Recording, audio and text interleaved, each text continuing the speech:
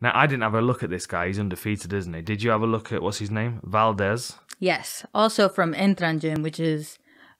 same gym as Brandon Moreno. Juarez, Gomez, Juarez, Silviana, Gomez, Juarez, Silviana. No. Same gym? No, did you not say that? Yeah, I did. Silviana, Gomez, Juarez. Saying, Gomez like it's her first name. What is it then? Say it. Silvana Gomez Juarez. Okay, that. Just cut what I'm saying and just drop V in a bit of a deeper tone.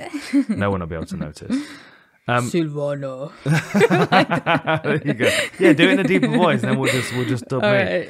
right. Tell me about Valdez then. 10-0 undefeated. This dude loves to fight. Yeah. He just loves to just row down and fight. He has 7 TKO wins, but they're mostly by ground and pound, which when I saw the fights, there were fantastic fights, but he did ground and pound opponents that the ground wasn't their forte. Right. That the striking was the forte. So that's just the part that I was thinking. He did look pretty exhausted in his last fight. He was. It was a contender series, and after the first round, honestly, I didn't think he was going to get up from his stool of how exhausted he looked. But he went and got a knockout anyway. So he came in on he's on a massive win streak, but his last 3 fights before the contender series were all first rounders.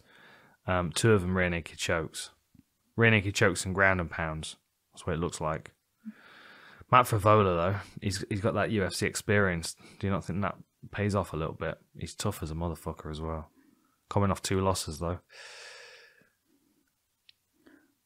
Yeah, but... How did you pick it?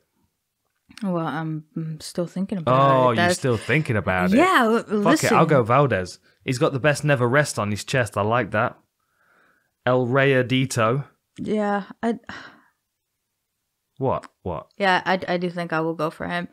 Just because he, his last fight, he's coming off a knockout loss. Yeah. Matt is. And then he also lost to Polo Reyes, which has the same, Mexican style of, boxing in order to clip him. So that's kind of where I can see that, similarity in him struggling with that style. Yeah. Although it's not exactly the same, but, Yeah. Both same height.